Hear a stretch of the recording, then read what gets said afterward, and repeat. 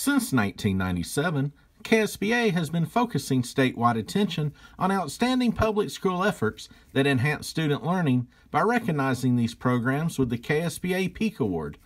Earlier this month, KSBA traveled to Floyd County to present the 50th Peak Award to the district for its Literacy, Lunch, and Learning program. The program is designed to not only feed children during the summer months, but also to provide them with educational opportunities to prepare the youngest of children for kindergarten while helping those already in school avoid the summer slide.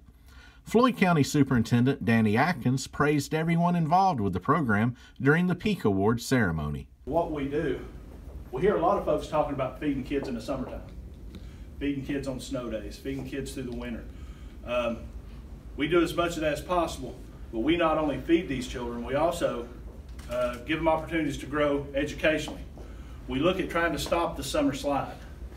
And if we can do that once or twice a week and have students reading as a group, especially with educators with them to help them read, they're getting lunch, they're getting usually some activities to reading to the students, to coloring, just again, hands-on activities.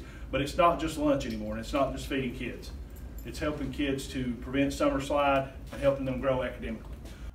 KSBA Executive Director Carrie Schelling says she hopes this recognition will inspire other districts to replicate the program. Part of the goal of this program is not only to recognize greatness, but also to make sure that others know about it and can replicate it. Because the very best programs for kids aren't things you want to keep to yourself. The program, she said, was summed up best in a Peak nomination letter written by Floyd County School Board Chairwoman Sherry Robinson.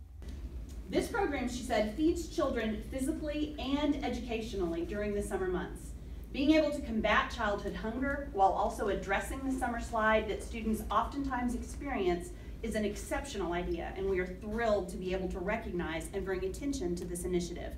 Atkins credited the district school board for its support of the program.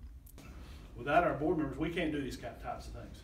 They have to support what we're doing. And you'll not find one of our 5 board members that'll ever say we're not going to do that, especially if it helps kids. To read more about Floyd County's Literacy, Lunch, and Learning program, go to ksba.org to read the online article in the Kentucky School Advocate.